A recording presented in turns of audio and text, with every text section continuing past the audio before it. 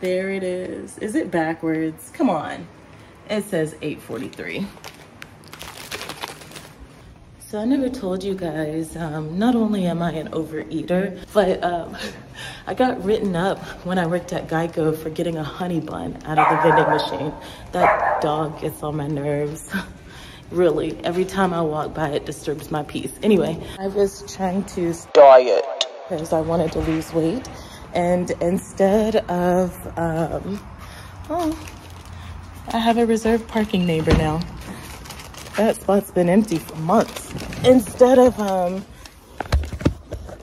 keeping to what I said I was gonna do and diet, I got so hungry while I was at work, so I went to the vending machine and I got a honey bun.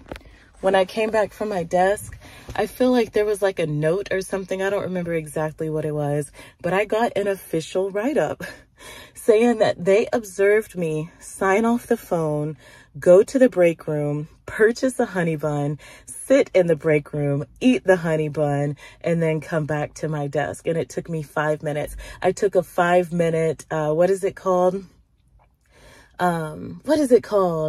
Like unauthorized break or something like that. I was just like, are you kidding me? My actual response to the write-up was I was trying to diet and I failed miserably. That was my response to the write-up. Like, I'm trying to lose weight, try to diet. I failed. After that, I ended up going vegan, which is how I lost the weight. But I was about 220. At that time, my highest weight was 220. I was 220 when I first went vegan, way back in the day when I was working for Geico. That's crazy. I don't know what year it was, 2009, 2010, I don't know. But I only lasted 6 months because I was like, the politics in this place, it's ridiculous. If I can't go to the bathroom or go get a honey bun for 5 minutes, you know, this call center is too strict for me and I like to have my freedom. So it's ridiculous. But I got written up at the post office. I started working at the post office right after my dad passed. He passed at the end of November 2018, had his funeral December 4th, 2018, and I started at the post office January 2019. Well, it wasn't going well because I was in a very extended depression state because, you know, I'm either hypomanic or depressed. It's how my life works. Can't control my brain. But anyway, I wrote this song called Broken Brain months ago and I still haven't finished it. I need to finish it. But anyway, it's my broken brain. I can't control it. So I would cry all the time at my case. I was working like 60, 70 hours a week. I was so unhappy. I didn't have any work-home life balance. I would come home and everyone would be drunk and full and I'm just now getting home and I already missed the party every single day because we had like 9 people living in my townhome at that time. Me, Crystal, my cousin, her 3 kids, and then Crystal's niece and her 2 kids. So do the math. Anyway, 9, right? So, they were always like having a good time and stuff. And I would be one of the first ones to go to work in the morning and the last one to come home. And it was just really sad for me. So anyway, thinking about my dad at work, I would cry all the time, you guys. They would tell me, Portia, you need to hurry up so you can get back and do another route. And I'd be like, I'm not even kidding. I was so depressed, you guys. I was so depressed. My dad lost his life, what to us was suddenly. He died from AIDS. He refused to accept that he had HIV. He did not receive medical treatment. And so many people were like, oh, how's your mom? I'm like, y'all, my mom and dad divorced when I was like 4 years old, you know? So, you know, you can't live with AIDS that long without treatment. So it's definitely something new that he contracted within the last decade or so. So anyway, I was very ashamed about it at that time. I told people that my dad died of stomach cancer, because I was ashamed that he didn't get medicine and take care of himself. Like, he really lost his life to that.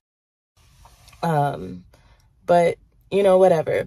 I love my dad. I miss my dad so much. And I know he wouldn't mind me sharing his story now because, yeah, I get tested, you guys. But anyway, because we can live with it. It's okay. It doesn't have to be over just because you contract HIV. You can live with it, you guys. And I feel like it's important for people to understand that. Some people are like, oh, I'm just going to remain abstinent for the rest of my life. Good luck with that. Because baby, Can't be me, but good luck with that. But anyway, I mean, I wish you the best. I really do, for the people who say that. But anyway, I was crying all the time at work. I was sad. I lost my dad. I didn't spend enough time with him. And the post office is a toxic environment anyway, okay? I had the cops called on me and walked out for showing up to work. And people on TikTok, yes, I posted it on TikTok. I guess you can call me a clout queen, but I do like attention. I'm not going to deny that, but I like positive attention, and I wanted people to have my back. And I was like, y'all, I have bipolar depression, and I fell into a depression episode. Actually, my next door neighbor in this apartment complex, like my wall neighbor, he passed away. They found him dead in his car, and it sent me into a depression episode. We weren't close. We would see each other in the hallway, see each other on the elevator when I'm taking Harvey down. I don't know. The longest conversation we ever had was probably like 10 minutes, just standing in the hallway chatting. But whenever his fiance told me he died, that's one of my triggers. So I'm like, oh my God, we're all gonna die. We're all gonna die. I'm so sad. And my brain does that to me for some odd reason. I couldn't get out of the bed. I didn't want to go to work. I will always eat. I was talking to my homeboy the other day, and I was like, when I'm in a depression state, that's one thing I'm gonna do is eat. So I ain't gonna tell you I don't want to eat. No, I'm gonna eat. I may go cook some noodles. I may go get a pack of crackers or whatever I can get to just take it with me and go back to the bed and not have to stand there and cook. But I'm gonna shove something in my mouth when I'm going through a depression episode.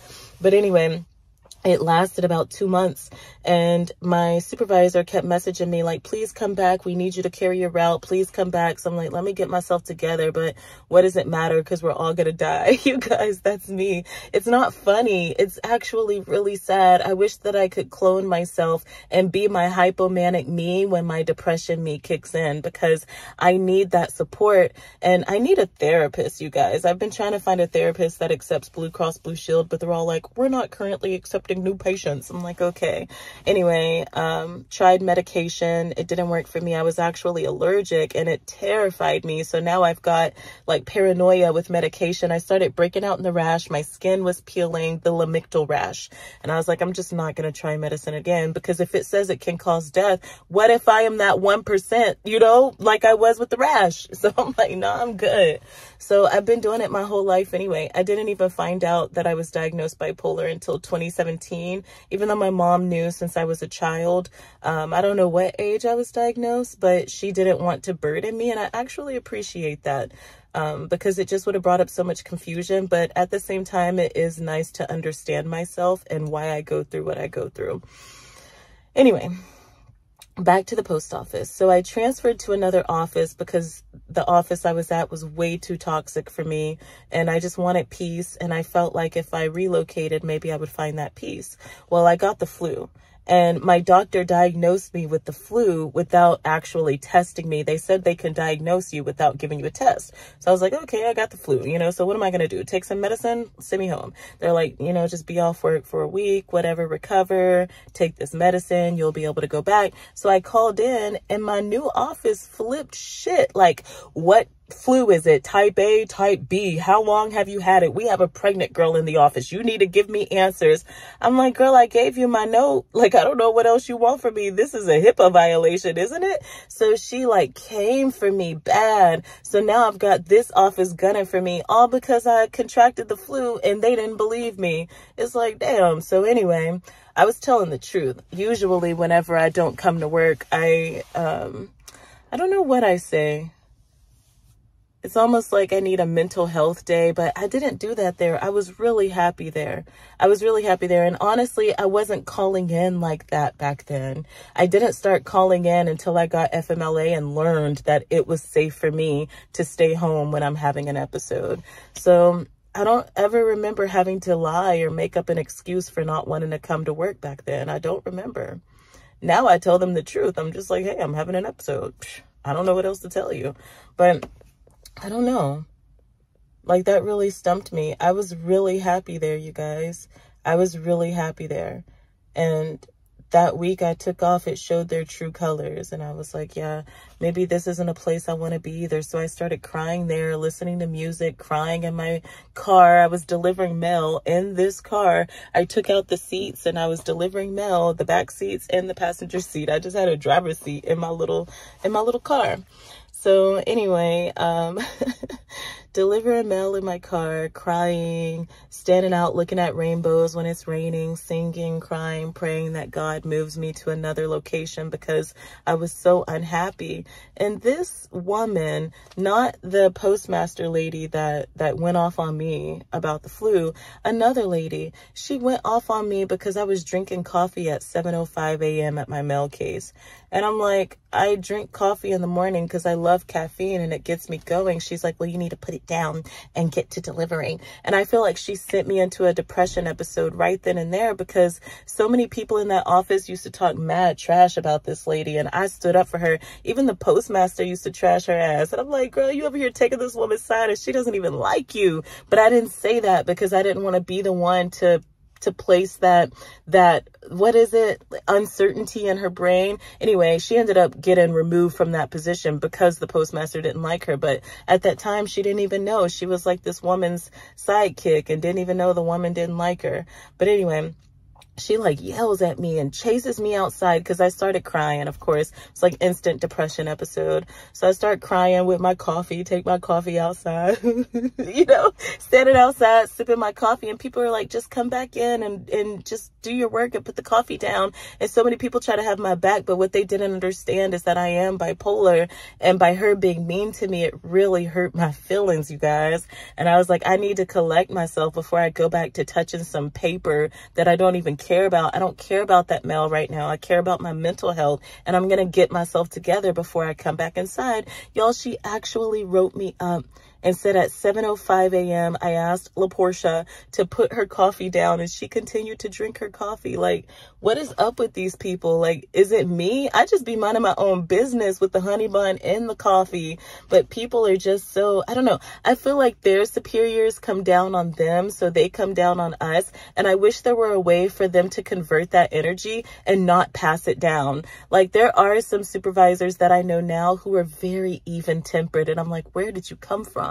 Even if you talk about us behind our backs, we would never know because you're not up in here yelling at us, cussing at us, being rude and, hey, I need you to do this. If you don't do this, then I'm gonna do this. It's like, I hate that. One lady actually told me she wasn't gonna pay me for the whole day if I didn't go back out there and pick up all the packages that my scanner didn't pick up and scan.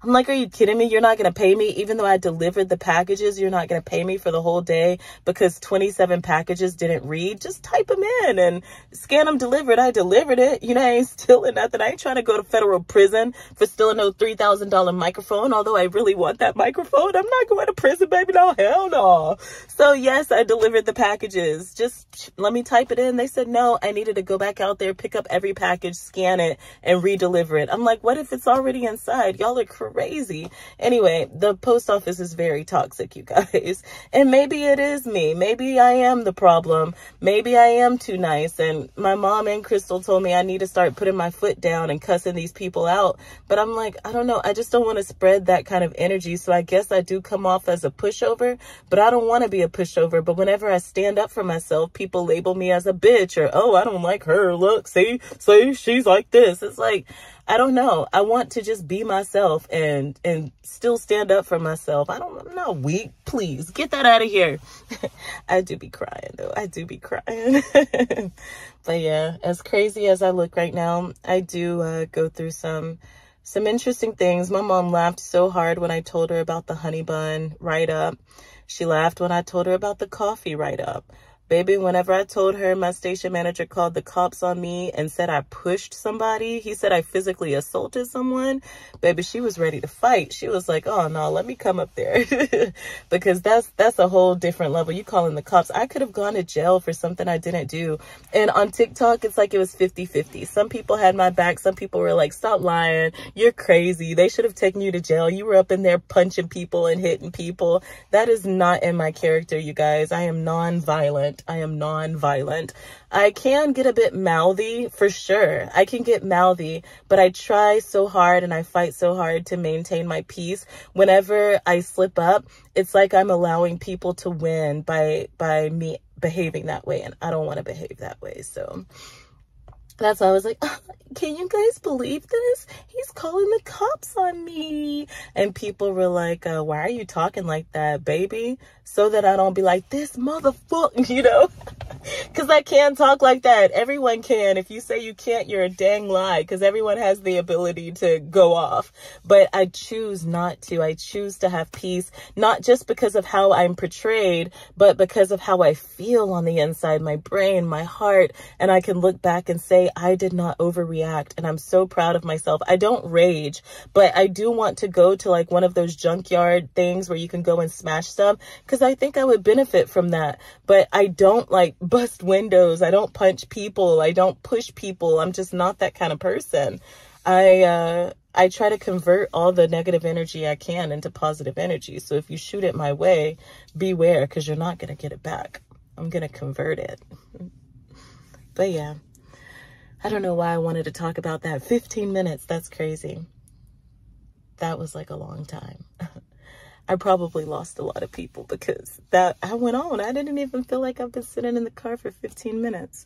But I guess I have. Okay. Well, time for me to go. Oh no. That's a bummer. Oh no. It's still good. Okay. Time for me to crank the car.